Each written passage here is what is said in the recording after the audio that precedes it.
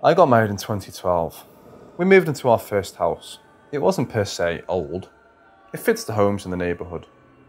Nevertheless, from the first night I spent there, I could sense something wasn't right. Choosing to watch Lovely Molly that first night didn't help either. I just always had an eerie feeling like something or someone was near me. At night, I began to hear footsteps in my wife's makeup room. I'd sometimes go upstairs to see why she was pacing for so long, and always found her asleep in bed. At one point, I entered the makeup room late at night. A black crayon we didn't even own rolled across the floor room, some dark corner of the room. The corner that was always darker than the rest, and the one I felt my eyes coming from. Fast forward 1 month. A bunch of friends were over for my wife's friend's birthday. We watched a scary movie in the dark. After we shut off all the lights, TV, everything, and my ex started talking about how I thought the place was haunted, and how she believed it to be bullshit. Just at that moment, directly behind a friend, a frame, propped up picture of us all fell forward onto the table. Not fell, but more like angrily slapped. Everyone shrieked. And then we all laughed. I laughed too, but more so to give off the impression that I wasn't scared. We got married and moved into our house in September 2012. In October, I started having what I thought were strokes. At the time, I was using a supplement which contained something called 1,3-dimethylamine hydrochloride. Basically, a fancy way to say meth, without the FDA breathing down their necks. It was called Jack 3D. I'm sure many of you exercise freaks remember it. The doctors figured out that my problem and told me to stop, so I did. The panic attacks persisted. I went to the ER 11 times and saw 7 cardiologists. Funny thing is, these attacks only occurred in that house. It got to a point where even my ex would say, you know, I'll be having a great day, but as soon as I walk in this house, I feel horrible. I took that as maybe she was just feeding off of my negativity, but I agreed. Something in there wasn't happy with us. We shouldn't have been there. The rest is short and concise. It had been months, maybe 4. Things would fall off the wall. We had a plate attached to some hooks in the wall which said something about how a home is only a home with love, or some hallmark bullshit. It was thrown halfway across the room. It shattered. We'd come home to find pictures all over the floors. Toilet paper unravelled. Her explanation of this was that our 4-pound teacup Pomeranian did it.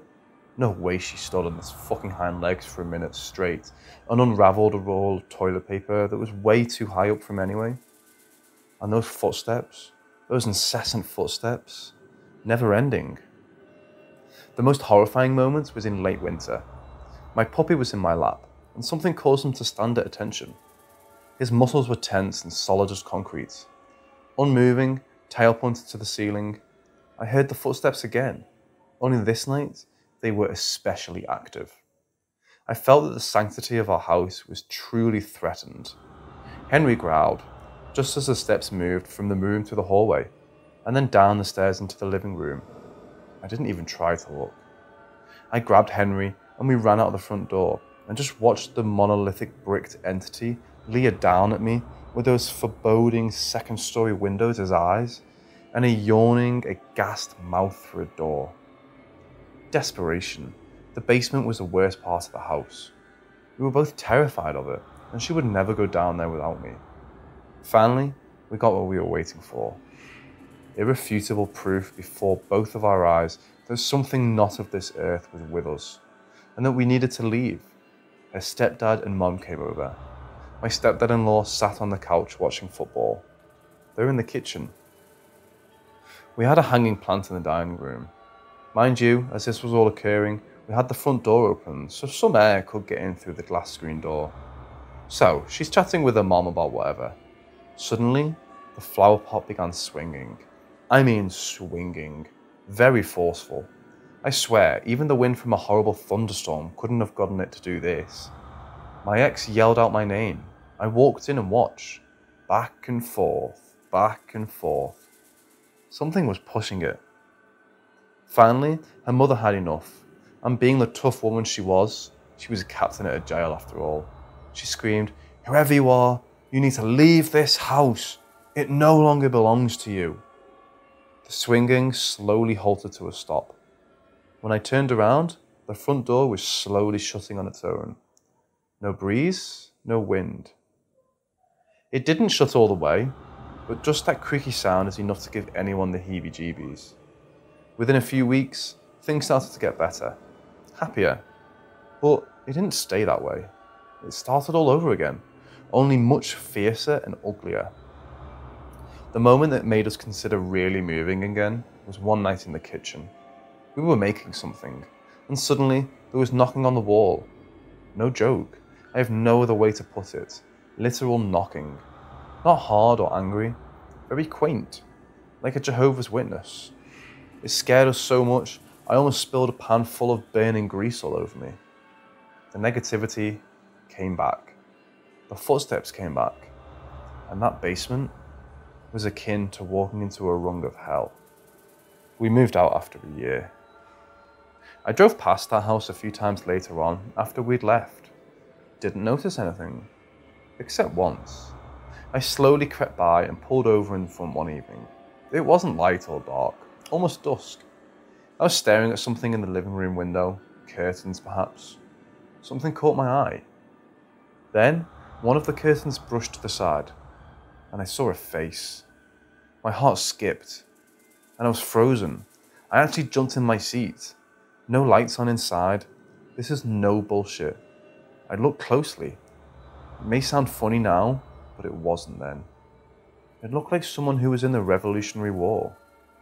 The entity had white hair, like an old powdered wig, a painting from the 18th century. Just like the wig that Washington has on in all of his portraits. It looked at me still. Very, very still and rigid. I couldn't make out much of the face, nor the eyes, which looked like little black buttons.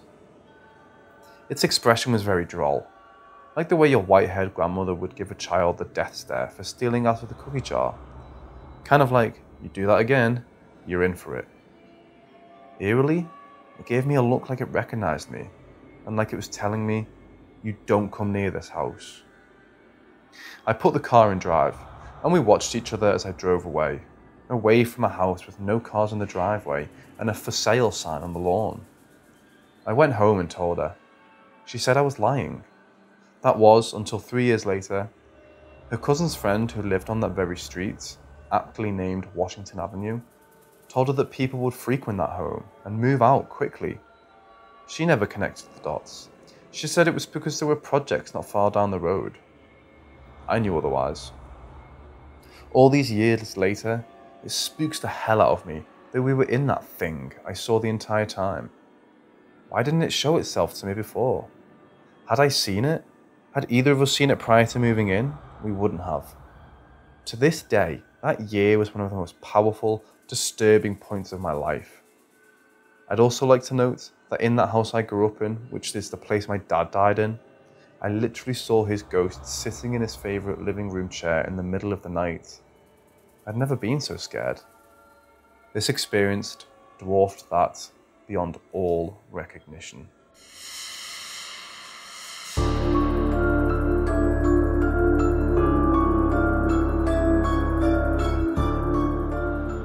There's a man that lives in a duplex at the top of my street, 5 houses down from me. He's very strange, always in his front yard yelling, sometimes seemingly at no one. He's very wild looking, just gives me a bad vibe. But before the encounter I'm going to describe, I wouldn't say I had any reason to be freaked out by him, just to take a note.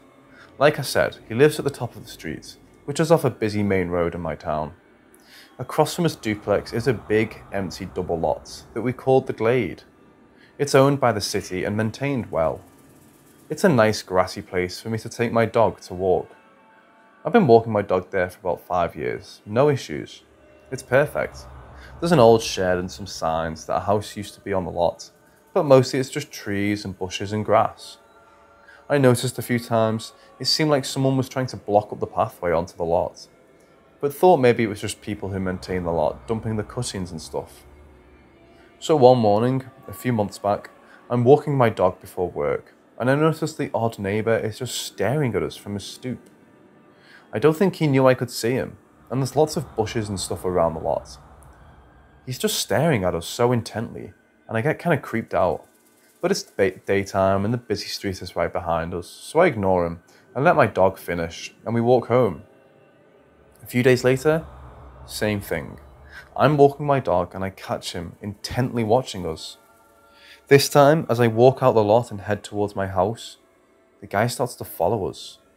He's maybe 20 feet behind us, but he's keeping pace. My dog starts freaking out, and I kind of half turn and say, "Good morning," but he doesn't answer, just stares ahead and follows us all the way to my house. I turn down my driveway, trying to be casual, but my dog is just losing her mind. She's got her hackles raised and she's pulling and growling. He doesn't follow me up the drive, thankfully. I turn back as look, as we get in the house, and the guy has just walked about halfway past my house, just turns around and goes back to his house. He never even acknowledged me, but it was more creepy than I can describe. I still don't know what he was doing or why he didn't want me in that lot. Was he planning something and my dog changed his mind? Was he trying to scare me away from the lot?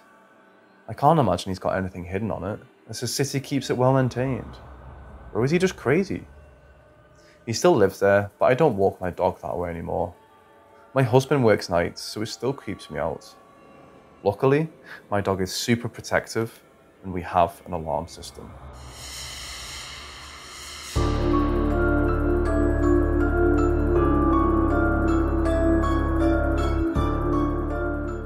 So, this story happened around 10 years ago, when I was still a university student and a pretty naive girl. I had a late class, and after that, I hung out with my friends for a while. Soon, I started feeling sleepy, so I decided to walk home. Being very socially awkward, I tried to avoid the main streets because it was full of people, so last minute, I took a different route from the usual one. As I made my turn to the left, I got an overwhelmingly eerie feeling in my gut. I brushed it off, since I was walking in a familiar neighbourhood not too far from where I lived. As I was thinking that, I noticed the shadow of a tall man behind me. My first instinct was to change course, but I didn't want to be judged as weird. Trust me, I know now. Also, another guy further down the road was walking the same direction as me. The shadow behind me kept growing as he was coming closer, and his pace kept getting quicker and louder. My heart was beating like a drum. This went on for an uncomfortable amount of time, when suddenly, the steps stopped. I decided I was going to turn around and look, but before I could react, I felt a strong shove from behind. As I stood there frozen in shock, the man sprinted past me.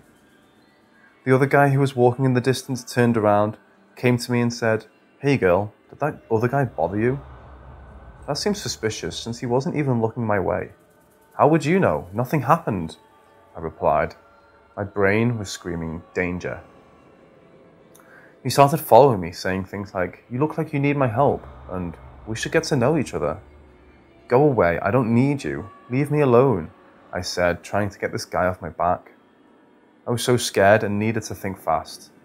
My first thought was calling a guy to scare him off. My boyfriend at the time would always reply to my calls 3 hours late, at best, so reaching him was not an option. My best friend, I thought to myself, she'll answer for sure. As I called her, the guy started getting agitated. "Hey, baby, when are you coming?" I happily yelled. The guy sarcastically asked if my boyfriend was going to come to beat him up. I looked him dead in the eye and replied, "He's going to beat the crap out of both of us when he gets here if you don't leave right now." I think that must have scared him because he started backing off. What made things even creepier was that he went the direction the tall guy ran towards. When he left, I ran home and cried. I didn't take that route for a long time. I feel like this was all choreographed against me, but I was lucky enough to overcome. If it was later in the night though...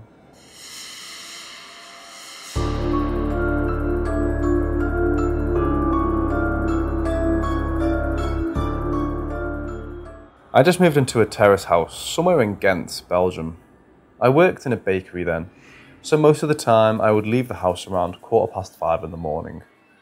I usually take my bike, which I parked just in front of my front door. As I was preparing to leave, I left my door slightly ajar, just in case I forgot something. I saw a man walking towards my direction. I thought, how strange. This guy's walking around the neighbourhood with a cup of coffee in his hand at this hour. He stopped next to me, invading my space. He then greeted me and started asking me questions while giving me this horny, longing look. He kept edging closer to me. He asked me if I was living alone, if I was married or had children, how many of us are living in the house, if I had just moved in. I kept avoiding his questions. I could sense he was onto something bad. My mind was screaming danger. I quickly shut my front door so he couldn't shove me back in. I looked him straight in the eyes and calmly said, "I know what you're thinking of doing. I recognize your face, so I can identify you easily. If you don't walk away right now, I will call the police." He looked embarrassed and walked away, with his head bowed down. I watched him until he disappeared in a corner. If I acted scared and small, he could have easily pushed me inside my house and raped me. I heard of this kind of incident happening. I'm glad I was quick enough to assess the situation and slammed my front door immediately. I didn't run inside my house to show him I am in control of the situation and not him.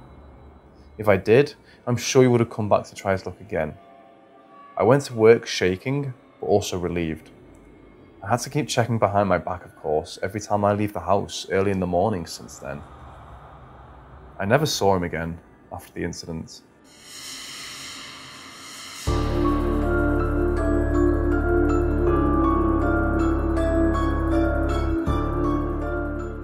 I was 8 years old when my grandpa died. He'd had a heart attack and passed on Easter Sunday, morning that year. It was extremely hard on all of us because he was pretty young, in his late 50s, and it was fairly preventable. He was addicted to smoking cigarettes, and it caused him to have a lot of issues with his heart. This stressed my mum out and made her smoke even more. She was 31, but had been smoking since she was a teenager. She had a heart attack less than 2 months after his death. I understand that her age may make it hard to believe, but she really did have a serious heart attack at that age. I only mention my mom's health here because it's important to why I'm not at home during this story. My sister and I stayed at my grandma's apartment while my mom was in the hospital. My dad wanted to be with her for obvious reasons, and my uncle, my mom's brother, drove up so that he could be close by in case things got worse. We all slept over at my grandma's. My sister, 6, and cousin, 6, slept with my grandma in her bed. My uncle was still at the hospital with my dad, so I slept with my aunt in the living room. I was in the recliner, and she took the couch. The recliner faced a very narrow hallway on the right side of the living room. There weren't any windows that could shine light from outside in it. My aunt went to the bathroom at the end of the hallway, and my grandma was with my sister and cousin in her room, so I was alone, watching Three's Company in the living room. I happened to look down the hallway. On the end of the right side of the hall was my grandpa's old room. They slept in different rooms because he had a very loud CPAP machine. I swear on everything that he was there, walking down the hallway. I could only see him from his shoulders up, but I knew that it was him. There wasn't any other light that could reach that angle. No cars passing by could have shone their light up that high and all the way to the back. The only window nearby was all the way to the left of the living room. I wasn't scared of him, but I was startled by seeing something come at me so unexpectedly. So little me screamed my head off and he disappeared. Grandma came fishing out of her room to see what had happened. I honestly don't remember if I told her that I saw him. I don't remember much of my night after that.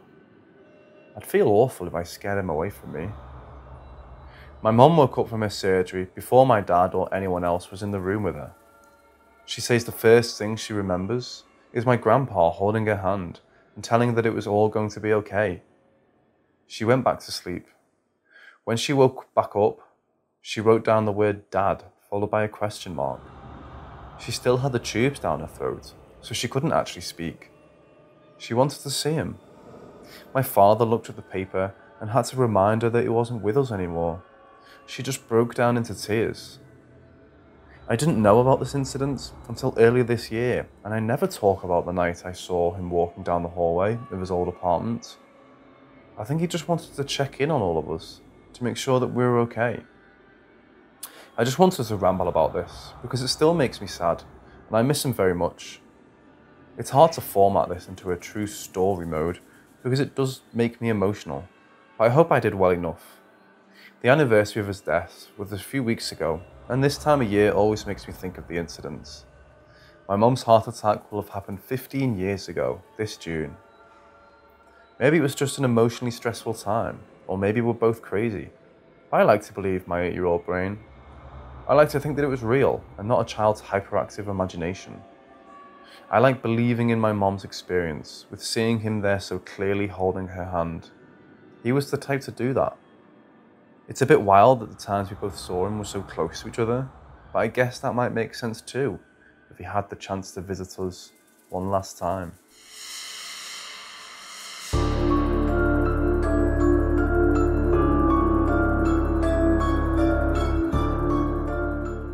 After getting my driving license, I'm Italian, here you have to be 18. I was hanging out with my friends in Rome. There were 5 of us, me and 4 passengers. It was around midnight when we hopped off in a square in the south of the city with a football to play with.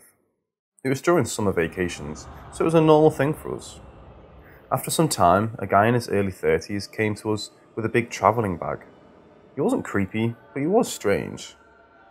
He was skinny, but very toned and athletic. Short trousers, very used sneakers, a long sleeve shirt, beard, greasy long hair and a baseball cap. Not a common look for an Italian 30-year-old man. He started some chatting and then asked if he could join us playing. We were just passing the ball without letting it touch the floor. After some minutes playing, he started to ask about our interests and then about our sex life. I'm a shy guy, but some of my friends aren't, so they started to go along with him, and he started to show us, without a reason, finger push-ups, one-leg squats, and some other cool exercises. One of my friends was fooling him and treating him like a stupid person, always asking for more exercises. I forgot to say that he hid the big bag he had between 2 parked cars, one was mine, before he started playing with us. The friend of mine who was fooling around with him sent the ball a little bit far from us and fainting asked the guy to get the ball for us. Meanwhile, my friend asked me to unlock my car. He grabbed the man's bag and froze the bag inside the back of my car and invited me and my friends to hurry and go away with the guy's bag, leaving him with the ball. In a few seconds, we went away and he started chasing us, running. But after some distance, he disappeared from my rear mirror. He was very fast though. I'm not a thief, but as a teen, we do stupid things, and I really didn't want to do something like this to a random guy. We went to a park near our houses, and my friends started opening the bag. And here, the thing started being creepy. If you don't know, in Italy, it's very, very, very uncommon. People are armed. We found dirty clothes, a knife, not a kitchen knife, but a dagger, some food, and a small box with 3-digit locker. Now, we were so curious about it that we smashed it on the floor trying to open it. After some throws, the box revealed 16 female IDs, all different. I started to worry about my safety, since we used my car and he could remember my license plates and maybe find me in some way. We also started to think who that man could be and why he carried these things. So we went to my friend's house, we switched cars, and we went back with my friend's car to the place where we met the guy, just to check. We arrived there and were hiding under the windows to make the car looking with only the driver inside. When we got there, more than 1 hour later, he was still there sitting on the car who was parked in front of mine. He didn't notice us, and we went back home with a lot more doubts about him. After 10 years, I still remember this guy. The day after one of us went to the police with the bag, saying that he found it in the road, with the dagger and the IDs inside, he made an official report. Lying, but surely doing a good thing.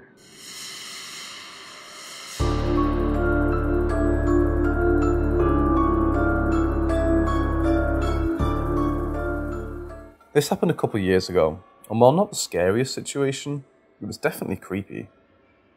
I was on my way to work and decided to stop by the mall first to pick up some things I needed.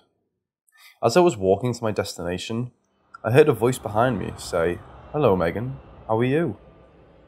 I turned out expecting to see someone I knew, but I was surprised to see a tall man I've never seen before smiling at me. He said, "Hey Megan," again, and I sputtered a meek "aye," and kept walking. I thought maybe he said "ma'am," and I just misheard it, so I ignore it and keep walking to my destination. Once I get to the store, I notice he's still behind me and he enters the store with me. My gut is telling me this is not normal, but I try once more to give him the benefit of the doubt. I'm looking through a rack of clothes when I look up and see him looking around the store as if he was looking for someone. I'm 5'1", so I do well to hide in stores with racks and clothes, so I just grabbed what I wanted and walked to the front to pay. I looked up again and he was standing right by me and staring. The cashier and I shared awkward glances and I paid and walked out with this man right on my tail. So I got fed up and turned to him and said, "What the hell do you want?" He then said "you" and just walked away. So I walked to my car the whole time looking over my shoulder to make sure he wasn't nearby. And once I was inside my car, I pull out my phone to call my dad and notice I had a Facebook notification, which was a friend request from this stranger. I called my dad, who said to check my Bluetooth or AirDrop to see if it's on, and it wasn't, because I never use Bluetooth. I look out my car window and see this guy looking around the parking lot, looking in car windows. I tell my dad, and he tells me to just go, so I did. I blocked the guy on Facebook and haven't heard or seen him from again. I hope I never do.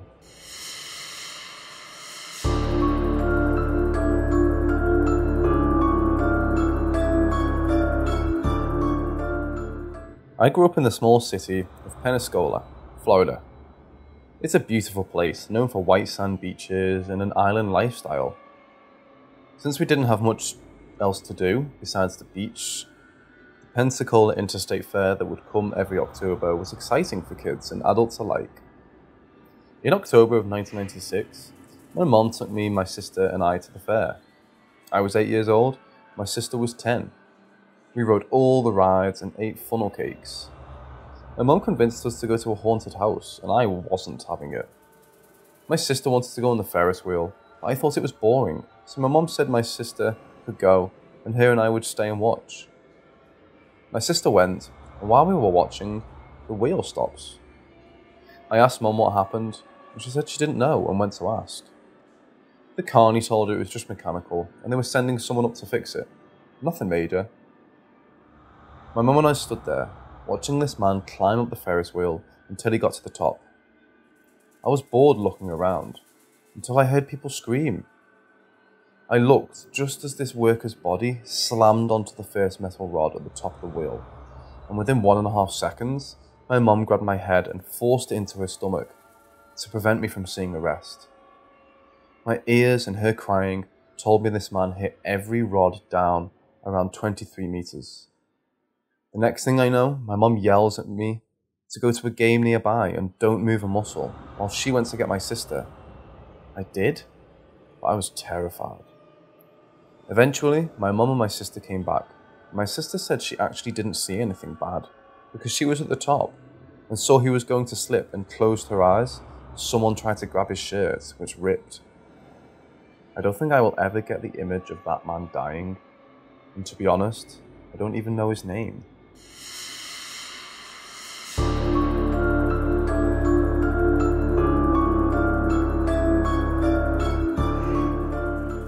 Between 2006 and 2010, I worked at Blockbuster. It was, to this day, the best job I've had. There was a program that I can't remember the name of, where you could choose between 1 or 2 DVDs that you could rent at once and keep for however long the exchange, then for 1 or 2 more continuously, paying a monthly price instead of by the movie. That deal would only be good for the particular store you signed up in, so we would get to know the people who were on these plans because they were always in the store. We had one regular couple, named Patrick and his girlfriend. Can't remember her name. Patrick taught karate for kids and always came in wearing his karate outfit. They had kids with them, but I believe they were the girlfriends. He was one of our favourite regulars. He would always joke around, and when we had game setups, Rock Band, Guitar Hero, Call of Duty, he and my co-workers would play when it wasn't busy. I'd say he was in the store once every 2 days for a year, before he stopped coming in. I remember working the day he came in and told us he was moving to the next town over, so he was going to the Blockbuster near his new home. I remember telling him how much we will miss seeing him and actually feeling sad. Well, one day in 2009, I went into work and my co-workers were all in the back talking about a murder. It was a big news in my small town, and particularly sad as it was a couple that had fostered a lot of special needs kids and seemed nice. Well, apparently Patrick was the ringleader and shot the father. I saw pictures of him while he was being arrested and in court and got the chills.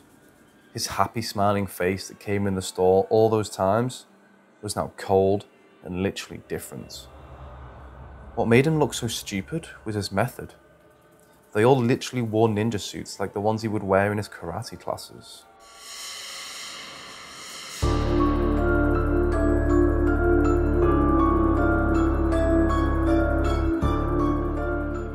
I can say I was a pretty brave or stupid teenager. I always came back home late, usually around midnight. I usually took the buses that go through a well-lit street near my house, but that night, because the bus I usually take had already left, I needed to go on a bus that stops near a forest, and it's kind of creepy and dark. My phone was dead, as usual. As soon as I got off the bus, I started walking home, and I noticed an old, homeless-looking man following me. After a couple of minutes of walking right beside me, he started asking if I was a university student, and I just told him no. At the time, I was 13 or 14 years old, and I didn't know how to react to this, and I answered his questions. He asked me then if I go to high school, and I told him no, I go to a middle school. At first I thought he was maybe just going my way and not necessarily following me, and I felt nervous and a bit scared. He proceeded to talk about something I don't even remember, as I was only focused on being ready if he's dangerous.